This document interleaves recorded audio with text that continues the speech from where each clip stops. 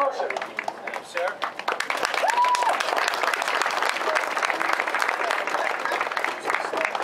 I don't need to show you how to work that, do I? Let's see. Good evening. My name is Bill Lucia, and I am the Chief of Police of the Eatontown Police Department. First and foremost, I want to thank you all for providing me the opportunity to speak on behalf of my community and my police department. Can y'all hear in the back? And when I say that, I mean both my police department and my community. I'm not speaking for everybody else. Let me begin by stating that the events that have occurred recently, specifically the murder of George Floyd, as well as other senseless acts of hate that we have seen take place in the past, are all inexcusable and deplorable. As police officers, it is particularly upsetting to see another police officer wearing a uniform go against the very oath we take to protect and serve our community. Although I believe that these actions and individuals are not a representation of the overwhelming majority of men and women who become police officers, I want to assure you that we, and when I say we, I mean I am referring to each and every member of the Eatontown Police Department, stand united with all of you against police brutality and racism. Black Lives Matter! Black Lives Matter! Black Lives Matter! Black Lives Matter! Black Lives Matter! Black Lives Matter! I have been a police officer for over 25 years, and before me, my father was an officer and the chief of the Monmouth County Prosecutor's Office. I have grown up around the uniform and spent most of my life in one. I've spent many years on patrol and have personally responded to thousands of calls to protect this community and its citizens, one of which nearly cost me my life. I have seen death, murder, and pain, and still arrive to work every day, ready to serve my community. But more importantly, in this time, I have also seen change. I have seen police departments throughout the state of New Jersey adopt more accountability practices and increase community outreach and programming. In my time with the Eatontown Police Department, it has always been a common practice to treat each member of the community we serve as equals. As Chief of Police, I continue to hold my department to a higher standard, and I have sought to understand the needs, emotions, and fears of my community through channels of communication with prominent members of all demographics. I am very proud to say that we get very few internal affairs complaints of any kind against our officers. But when we do, when we receive a complaint, we take them seriously, and we always investigate them thoroughly and impartially. I am sure by now you have noticed I have not specifically addressed the black community, only the community and our community. Please do not misconstrue this as a lack of caring or indifference to your cause, but rather a reassurance of how I view my job. I absolutely understand the concerns and injustices, particular to certain demographics, more specifically, the black members of the community, and in no way seek to minimize or discredit them. Subsequently, I believe that as a police officer, it is imperative that if we want to do our jobs effectively, we treat everyone as equals and with the same amount of respect. I will promise you this. No member of the Eatontown Police Department will ever be permitted to police or act in a way that is unjust or discriminatory to any member of this community, or any community for that matter. Especially black people. I will continue to hold our men and women to the highest standards to ensure that all feel safe in this town. Excessive force of any kind will never be overlooked, and more importantly, will never be tolerated. And just to go off the speech a little bit, when we met with the organizers, we had a 2.5, what I thought was going to be a 45-minute conversation. Ended up being a 2.5-hour talk out here, and just exchanging ideas. And some of the things that I learned in a very short period of time, and I'm going to demonstrate just so everybody knows. Cops stand like this an awful lot. I'm sure everybody's going to start shaking their heads in the audience, right? Hell no. I did it my entire career. Whether I was sitting in the back room, whether I was in a briefing, whether I was out on the street. Y'all need to change that. It's just a Y'all need to natural change thing that. to do. We talked about that, and we realized that these are the things that conversations and talks will help us change. There was other things that we learned from each other in a 2.5-hour conversation. So I can't imagine if we all dedicate the right amount of time and effort that we can't make huge changes. All right. And just to talk about some of that, over the next few weeks we'll be working with leaders within the black community to increase communication and understanding, as it is essential that we are able to come together and discuss concerns in an objective and non-judgmental environment. This will enable us to grow as a community. Based on some of the conversations that have taken place already, we recognize the need for more specific training on how body language and posture, Yes. as well as facial expressions, Yes. can very well set the tone for an interaction with the police. Racial profiling. All day. I will personally be providing training going forward. These are just some of the things that we can learn from each other through dialogue and open and honest conversations. We will also continue to plan events for our community to come together with officers. We already have some in place, but are exploring additional opportunities such as tabletop exercises with leaders and informal community gatherings to answer questions, address any concerns, and to continue to build the trust between the black community and the police department. Thank you. Thank you. Sir. In addition to all of this, we recognize that state and local elections are essential for enacting change. I will be researching partners such as Turbo Vote and Rock the Vote to set up voter registration drives Yes. so that greater number of our community may register and exercise their right to vote. Remember, officers are only messengers of the law, but by voting, you can help make the necessary changes to the laws or policies that may be inherently unjust or discriminatory. A wise woman once told me, if you're given the power to execute change and you don't use that power, did you really deserve it in the first place? Yes. Yes. I am committed to honoring the promises and statements I have made here today, but I do have one request of all of you.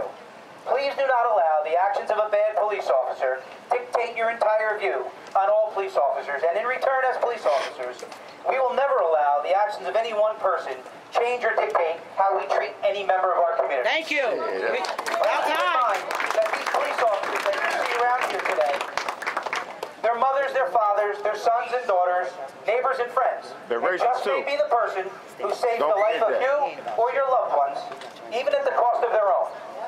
We want to return home safely at the end of the day, just as all of you do. So, do me this favor. If you see an officer, smile and say hello. You may They should do that to us. be surprised at the result. They should be doing that to us. What you talking about? They should do that to us. Protect and serve. Let's all be part of the change. Bullshit, man. Fuck out of Thank you here. for inviting me to speak today. Next. Before I conclude, I would like to reiterate to all of you that we stand united against police brutality and with the black members of our community and any member of our community. Thank you. It's a start. It's a start. Now many times I've seen heads bashed up against their You cars. got a rough crowd, Chief. You got a rough I crowd. go down the street, they call the dogs out. Let me ask you a question. And I ain't getting no. We got to be out here for change. Let me ask you something, and I want him to see this. How many of you have already gotten to the point where you don't even bother to file a complaint against a police officer because you don't think it's going to go Nothing's going to be done. That's the fucking thing. Nothing's going to be done. Do a fucking thing. This is for you to see. There are some people that have complaints but have never filed the complaints because they never believe that the complaints are going to be followed up on. You want people There's a scared to reason drive why. through Eatontown. There's They're a scared to reason drive why. through here. Thank you. There's a reason why we have not only these officers. If you look over to that side over there, you'll see more officers lined up. One of the things that we want to do is we want to have an actual dialogue with the chief right here. If you've had an issue with an officer in this town, the chief is right here. Thank you. And he's here on purpose. I know, I already know. This shit's He stupid. came out here because he wants his actions to speak louder than his words. Now let me do something real quick, and I'm not sure how this is going to go because it's real unscripted. But I want to ask my brother right there if you could come over here with me real quick. My brother. Kids are here, though. Kids My are here. brother, I appreciate Kids are you. here. Thank you, family. You're allowed to be angry, but kids are here. I wanted to ask my brother to come here because my brother is literally representative of the hurt, the pain, and the absolute distrust Yes. that has been built up after hundreds of years of putting us under your feet. And it is unbelievably difficult to believe anything from the mouth of anyone that looks like the people that have been oppressing us for hundreds of years. Yes. Can I get an amen? Amen.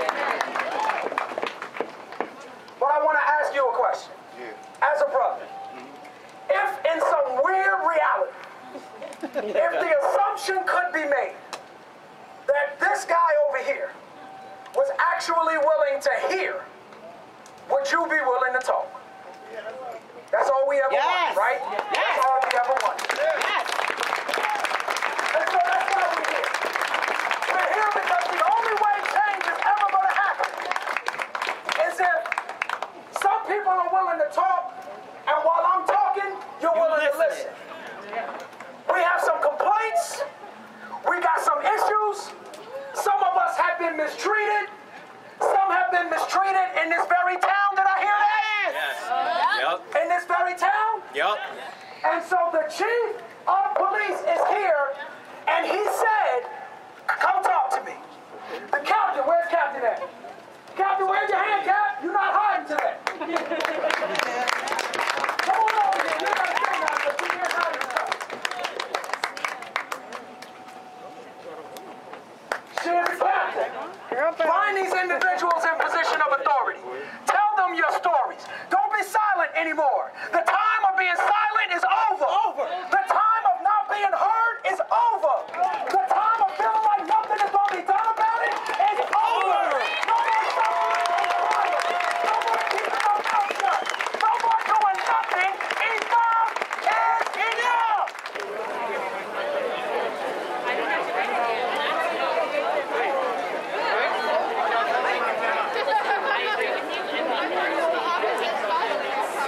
That's it. Alright, we're starting early. We're starting easy. That's it. We can do that.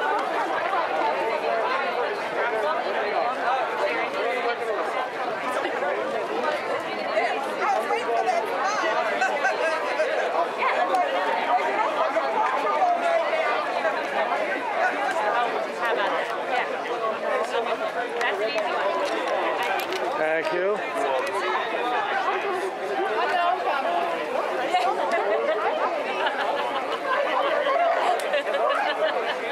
Yeah, I'll tell you what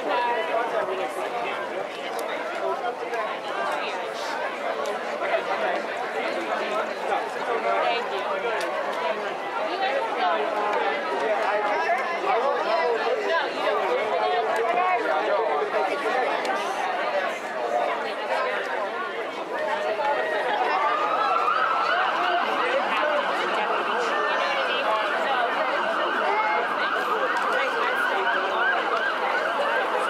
I'll be here for good.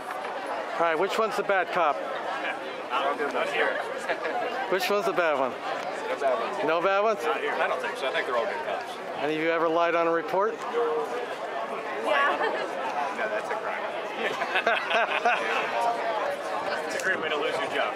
All right, so I'm gonna do the question. What's your name and badge number, sir? Well, my name is Matthew Williams, as you can see here. Okay. My badge number is 513. Oh, and you're brass too. You're a sergeant. Look at you. Close to retirement? Past retirement. Oh, what are you gonna do? 30? Probably. And then what? A class 3 after that? Nah. Come back and work in another I'm an town? old cop, man. I've been here a long time. You're back from the Dale Bennett era and all that, huh? Dale was one of my sergeants way back in the Yeah, day. he had a bad reputation. It was a lot different when I started. Yeah, That's why I enjoy this today. It's a lot different. Yeah, I knew a few officers back then. I didn't speak highly of them, but now I don't see anything bad. But then again, I'm not young anymore, so you tend to behave yourself when you get older. And It's true. so, what's your name, sir? Kevin Licknack, 110 is my badge. And how long you been an officer? Here for 8 years. 8 years. All right. Well, things will get better. I only hope every day. Okay, you'll be a corporal someday. What do we have here? Officer Michael Sullivan, badge number 109. All right. How long you been on the job? About 11 years now. 11 years. You're going to retire here, I bet, right? Oh, I know this guy right here. What's up? I know this guy really well. This guy, he's everything I'm not. He was handsome. The girls loved this guy. He'd go up to the busiest window, and they would stop everything they're doing to wait on him. And I'll never forget, we came here to the health department. That girl jumped out of the seat to come wait on him. I know Matt and I worked at John Day. I actually believe him. We worked at John Day Funeral Home, and he took me out on our first removal. I almost passed out on that deal. I don't know if you remember that, but yeah, Matt taught me everything there, and 10 times. Many years later, I'm still in the business, and Are you still up? yes, don't say the name. It's for live streaming. I don't want nuts call me. That's good. Now you've been on what, 10 years on this now? 14 years. 14. Holy shit. Flies by. Yeah, it does, because I remember you were going to the academy, and you were coming to work tired. Working during the day at the funeral home. Yeah. And one of his big things that he wanted to do was hold every organ in his hand. I'll never forget this. Everyone? He came to me one day and says, what was it, the hardest stuff? He came and goes, I finally held every organ. I don't know what it was, the hardest stuff. That was like, Yeah. I got news for you. You would have weird goals like that. You know, I've seen autopsy and things, but the only organ I've seen so far was a brain. I haven't seen any in Cool terms. looking, though, right? What's that? It was pretty cool looking. Was that Well, John Day or somewhere else? No, I had to take a guy donated his brain to, so I went down to Pennsylvania Hospital and I sat in there while they sawed his head open and pulled it out, and I thought that was pretty bizarre, but Yeah, it is. and then they, you know, yeah, the behind the scenes stuff is pretty nasty, you know. In the funeral business, we see a lot of unpleasantries, you know, so I relate to a lot of what officers go through because you see it while it's going down. I get it after it's all done, and you know, it's always terrible when we see kids and things like that. But Matt's a good guy. I can test this because I know him before he was a cop. And he's married. You still married? Huh? Yeah, married. You had 2 kids or one? Bunch of kids, yeah. You living? More than 2. And you living in Eatontown? No, I moved. Okay. Yeah, I was here for like 10 years. So when you split, you got to keep the house? Yeah, oh yeah. Okay, good for you. For a sum Anyway. of money, for a sum of money. Let me get my picture in here with Matt. Because Matt is a good guy. Let me turn this around. This is Matt Bailey. I've known him for many years. Before he was an officer, look at him. He looks like $1 million next to my face. Look at this guy. Oh my God. All right, guys. Thank you. Thanks a lot.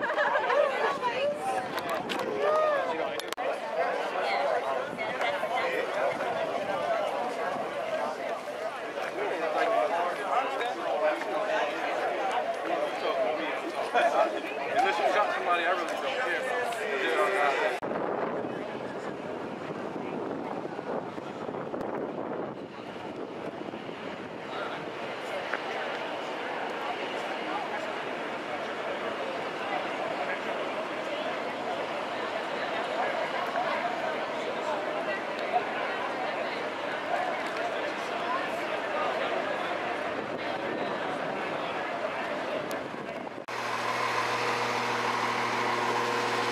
You guys getting overtime? Getting overtime? Get out of here. What do you got? You getting comp time? What are you getting? You're getting something. You're getting overtime, yeah. Yeah, what the hell? It's easy. How many more people back there? There's, I don't know, I want to say maybe 50, 60 people back there. They're all bullshitting with the cops and stuff, so, yeah. It's a nice rally. You know, it's my 7th one. It's been a nice rally. I went to the one yesterday at Red Bank. Oh, you were in Red Bank? That was a nice one, too. Yeah. That was a long one, too. Tell me about it. That was a long I was live streaming, holding the camera for 2 hours there. Oh, you did? Yeah, you actually see, if you go to New Jersey. You had the drone? No, I got a camera and my phone. So I live stream. If you go to New Jersey Exposed, that's spelled out long ways, you'll see the live stream, whatever camcorder video I'll have also. Oh, okay. You have to say, you probably see your smiling face. Who am I speaking with? I didn't get in the stands. You're not giving me your name? Huh? No, what's your name? Who am I? Chuck. Chuck? Yeah. Who's this character over here? Man, this guy scares me. Is he all right? All right, guys. Have a good day. Take care. All right. Well, guys, there you have it. Another protest. Eatontown. This, you know, I notice it's starting to get different everywhere I go. This one's a little more organized, and people were entertained rather than like Asbury, where they're all kind of standing around and yelling and stuff. So I want to say this was a good one. The chief of police, Chief Lucia, came out. He was a man. He came out and he took it. He definitely took it. There's some people out there yelling at him, and I'll give him credit. He took it like a man out there. Okay, I'm John Van Dyke for New Jersey Exposed.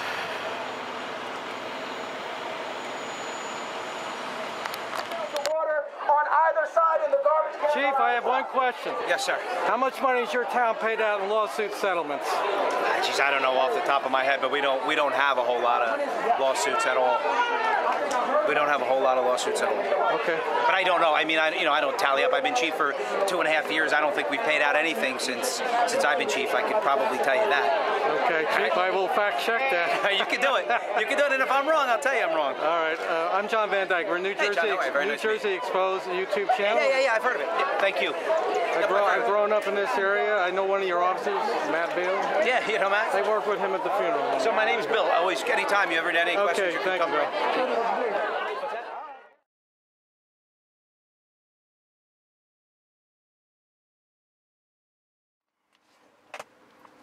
Let's talk about Eatontown and one of their bad cops. Here's the story that came up.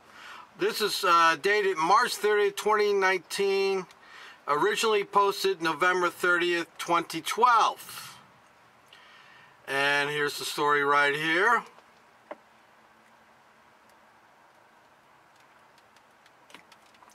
Let's find out what this fine, upstanding, well-trained professional out risking our lives protecting and serving the community has done.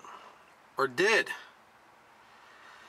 Philip Emanuel, I don't know him, the former Eatontown detective accused of raping an informant, sat hunched over and sobbing in a chair in a Monmouth County courtroom on Friday morning. Emanuel, 33, a married father from Brick, was being sentenced by Judge Thomas F. Scully under a plea agreement he accepted in October by admitting to criminal coercion and tampering with evidence. Now, let me go back and just remind you what they just said here.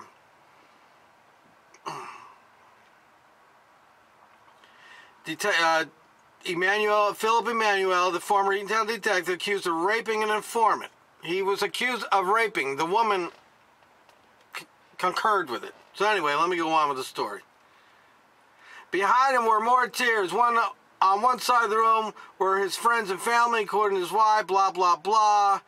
On the other side of the room was Emanuel's victim, a 24-year-old woman who struggled to speak through tears of her own as she explained to the court, in graphic detail, her claim of how Emanuel used the threat of prison for a theft charge he had pending to take advantage of her. This accumulated with an incident inside a van in a church parking lot where she alleged Emanuel raped her after she refused to perform oral sex on him. Well, isn't that nice?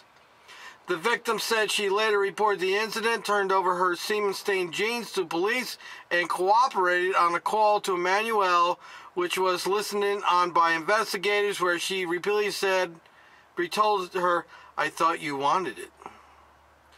The woman said she initially agreed to the plea agreement, which would prevent Emanuel from serving jail time because she would be assured he would never be in a position to take advantage of another person again, and that forgiving was part of her recovery process. But she said she changed her mind after she read a quote from Emanuel's attorney, Patrick Toscano, in the media, in which she said Toscano called the incident a 10-minute lapse of judgment, implied that he was not convinced that Emanuel was not the victim in the case. "I felt betrayed and victimized all over again," said the victim, adding she has suffered from several emotional and psychological issues since the incident. "I now feel the only way to properly deal with this man is for him to go to prison," she said.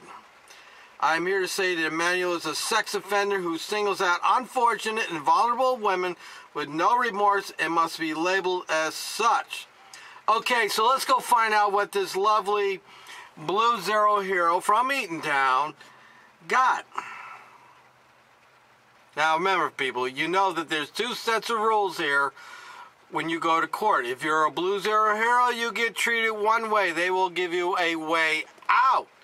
If you're anybody else, you get the book thrown at you. So the judge is quoted saying, "You are not going to jail as we traditionally know the concept of jail today, but with many respects, given what your childhood dream was, you're going to be in jail the rest of your life," Scully said. "You're going to have to live with this the rest of your life." Scully then sentenced Emmanuel to 5 years of probation for third-degree criminal coercion charge and 3 years of probation for the fourth-degree tampering with evidence charge, which will run concurrently. That means he's going to do 5 years, not 8. Emmanuel will also have to submit to DNA sample fingerprinting and will be banned from ever serving as a police officer or any other government employee. Now, I personally think Mr. Emmanuel should have gone to jail. At least a year. I think his wife should divorce his ass. But we know that's not going to happen. She's a true blue badge bunny and she's stuck by his side. This guy raped a woman. He broke her trust. The woman, he took advantage of this unfortunate woman. And there he is. So, that's one of the Blue Zero hero stories from Eatontown Police.